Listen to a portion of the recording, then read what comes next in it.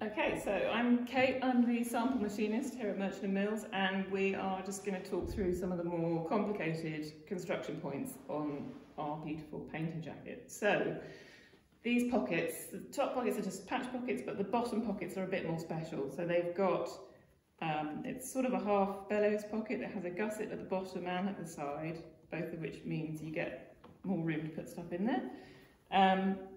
And also you can go in through the top, but you can also go in through the side, so you get two pockets for the price of one. And obviously there's a little mitered corner down here, so obviously this is a little bit more complicated to make than a standard pocket, so we're going to go into that in a bit more detail.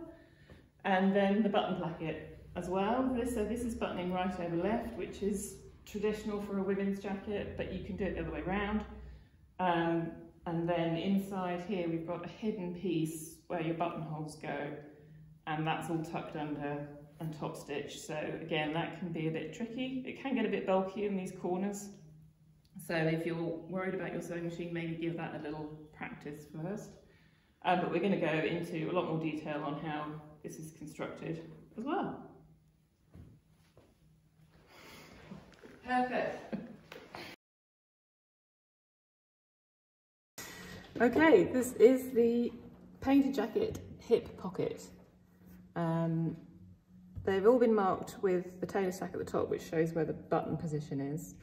And that's a really useful thing to have because it shows you which way up your pocket is at all times. And there are marks, I've just made little marks where the tailor's tacks are, just so it's a bit clearer. And throughout this video, what I've done is when we've stitched something, the most recent stitching will be in red, so hopefully that will make it easier to see. So the first thing to do is to join up the tailor tacks at this V corner and to stay stitch just a couple of centimetres either side of the point in the middle. And because it's a stay stitch, you want to do it on quite a small stitch, so literally just a centimetre either, and you want to hit this point in the middle exactly. So then you'll have something that looks like this. So I've stitched right to that corner and out again, and then just clipped in right to the stitching but not through it, just so you've got that corner secured. And then the next thing you're going to do is press in. So there's a notch at the top. Again, this is the top because that's where the buttonhole is. There's a notch at the top and a notch at the bottom. If you just draw a line on there and join those up and press that to the wrong side, then you end up with something like this. And I've also just marked through these marks here, these tailor's tacks here, just so I've got them on the outside because that's going to be the next step. So after you've pressed that side in, you're going to press along these two lines, wrong sides together. So press that line and press that line. So then you end up with this. And this is where the fun bit starts. So to get the lovely mitered corners, you need to, essentially this line, this fold line is going to meet this fold line here. So you need to fold your pocket diagonally like this. And you're folding it on this tailor tack that's at the corner. And you want this mark, this notch, tailor tack, whatever you've done, to meet exactly to the point of your stay stitching on the other side. So when you stitch, you're going to stitch from the corner to this point, and that point needs to be right on top of the inside of your V of stay stitching. And you don't want to stitch into your seam allowance, you want to stop there. You can stitch it from this side, but you just need, which is quite useful, you can see your stay stitching then and that helps you, but you need to make sure that you stop at this point and you don't catch any of this seam allowance. And then you just do the same thing on the other side. So move that seam allowance out of the way, fold this one diagonally. Again, this point here needs to match exactly to the V of your stay stitching. Stitch that, stop there, make sure your seam allowances are free. And then what you have is something like this. So I've just trimmed the corners off there and trimmed the seam allowance down a bit. So you have something that looks like this. And then in between these two fold lines that you've already pressed in, you've got another notch here which lines up with the point of your V. And you're going to press along that line and then edge stitch along this edge to hold it together. So that's what I've done here, if you can see that. And then the next thing, you're going to do your pocket hem. So at the top you're folding in 1.5 and then pressing that, and then you fold another, again you've got a notch on either side, press that and edge stitch along there. And at the bottom you're going to fold 1.5, again you've got notches, but you're going to fold that to the right side of the fabric and just press that and then leave that till later. So I've got my top hem which has been edge stitched and my bottom hem pressed up, and now we are at this point. You can press your corners through. You'll need to turn them back through for the next step, but it's quite a good moment to do it. So if you have a point presser or point turner, one of these, a good way to press these open is just to get the point in. You want to press the seam open flat. Same again, point goes into the point, press the seam open flat, and then with one of these guys, just turn them through. And what you're looking for, I think this bit is the bit that's a bit tricky, is your seam is right in the middle of that square. It's not on the edge. So you don't want to press it like that. You want to press it with the seam flat and press that through, and they should stack up nicely. So that's the front of my pocket, I can tell because I've got my button mark. That's the back of my pocket, and my mitered corners line up one on top of the other, and you can press that. And then once you've done that, you're going to edge stitch along here and along here. So I've edge stitched along this edge and along this edge, keeping it clear of everything else, so you're just literally just stitching through that folded edge. And then once you've done that, you need to go back inside, and this edge here, so it's the shaped edge, I think we refer to it in the instructions as a shaped edge, so it's the much wider edge, the one you pressed earlier. It's got a shape to it, not the straight edge. And you're going to line up the raw edges and stitch a 1.5 centimetre seam, and it will match up, it will stop at this point, which is the end of your mitering of the corners. So those go together, those raw edges go together, and then you stitch a 1.5 centimetre seam, and it should hit this point exactly. And then you can overlock it and trim it down a bit. So what you end up with is something like this. So that's where I've done my machine line, and then I've overlocked it. And then the next thing you want to do, just turn this pleat at the bottom. So on the straight edge, you've got a pleat that opens up at the bottom.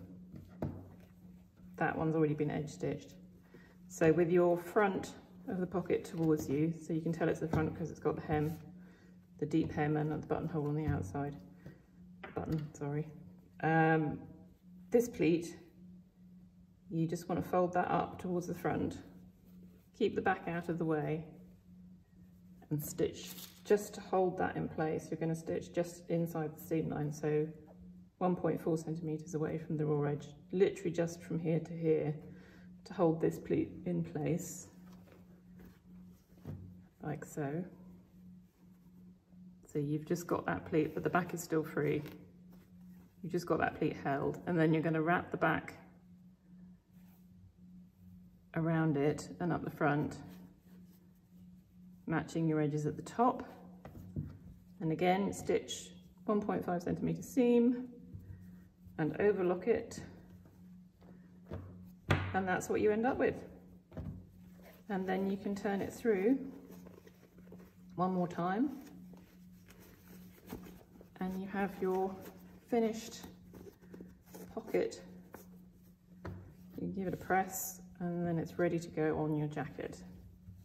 So you've got a kind of gusset there and there, and then this edge is just flat. So once you've got to that point, you pin it to your jacket front. I've got my jacket front, I've marked the corners. That's the buttonhole, so I know that's the wrong way up. And the first thing you're going to do is go in here and stitch it on that edge. That's a folded edge. So again, you can see, hopefully see because it's in red, that that's just stitched all the way along, just on that edge, so nothing else is attached at that point. And then the next thing you're going to do is stitch 2.5 centimeters down here, 3 centimeters from up. There's a notch here on your pattern for end of stitching line, I think it says. You're going to stitch around there, and then moving all of this out the way along that bottom edge. So just this top edge here for 2.5 centimeters, and then 3 centimeters, and then along the bottom. So that's what this looks like when that's been stitched along there, and then along the bottom there. And the next bit of stitching is you start 1.5 centimeters in from this top hand corner, go along and then down to this bottom edge. So again, hopefully you can see in the red, stitch from here down to here. And you can see this is all still free. That's still free, you can still get in there. Then you're just going to do another stitch to secure this corner, so 1.5 in either direction. There, 1.5, 1.5. And then if you want to, you can do optional bar tacks just at the corners. So one here, one here. One here, you can do that either through all the layers, or you can just, if you can get in there, you can just do it underneath. And another one here. If you don't want to do a bar tack through all those layers, you could just do a straight stitch just to reinforce those corners. So there's 1, 2, and then underneath 3 and 4. And that is your finished pocket. So you can go in from the top, or you can go in from the side, and then you just put your pocket flaps on and you're all done.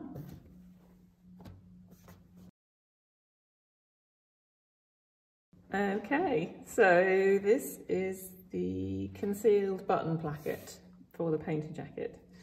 So I've done the preparatory steps as in the instructions. So this is the left front, so this is a jacket closing left over right. If you want to do right over left, then obviously this is, you'd have to reverse all of this. So I've done the stay stitching. There are 3 notches on the top here, and you stay stitch just either side of this 3rd notch. I have trimmed away 1.5 centimeters seam allowance down the front to up to this point, and I have machined, this is the button placket. I've just marked my buttonholes on here so you can see them, and I've just folded it and machined over the top, and you know that that's the top because the buttonhole is nearer the top, and this is the way round. So you've got a fold line notch, and you need your raw bit of fabric on that side. So I've just machined across there, and then you can clip your corner and stag your seam allowance and turn that through and press it along the fold line and do your buttonholes. So I've done just some pretend buttonholes so you can see what I'm talking about. So this is then, just going to undo that. This is my placket with my buttonholes, and you can see there's this raw 1.5 centimetres seam allowance on one side, and this is my folded edge, and that's my top edge because the buttonhole's nearest it. And then at the bottom here, I've pressed under 1.5 centimetres and I've marked 4 centimetres up, which again is notched, which is the hemline. So at this point, you're putting the bottom of your button placket so that it sits just underneath your hemline. So I think it says in the instructions 3.9 centimetres up from the bottom instead of 4, and 3 millimetres in from your fold line. So I've marked the fold line, which is again notched at either end. So that line, this is my 1.5 centimetre seam line, I've just chalked this on. That sits just underneath the hemline and 3 millimetres away from the fold line on your front jacket. And I'm going to stitch across there and stop 1.5 centimetres to the end, but also is where your underneath fabric stops, is where your raw edge stops. So you're just going to stitch across there like that. So I've done that in the red, hopefully you can see that there. And you can then trim across your corner and trim down your seam allowance. And then once you've done that, you're going to fold along your fold line, so it's 3 millimetres away from the edge of your placket. I'm going to fold that in and stitch on your hemline. So your hemline is 4 centimetres, so it's just above this line here. It's 4 centimetres up from the bottom. So this stitch line is 3.9, and then you're stitching right next to that. But you need to make sure that you folded on your fold line, which will give you a little gap of 3 millimetres or so between the edge of your jacket and the button placket. So stitch across there, and then at the top you're stitching as far as your centre front notch, which is this notch here. 1.5 centimetre seam allowance, stitch across the top, stop level with this notch.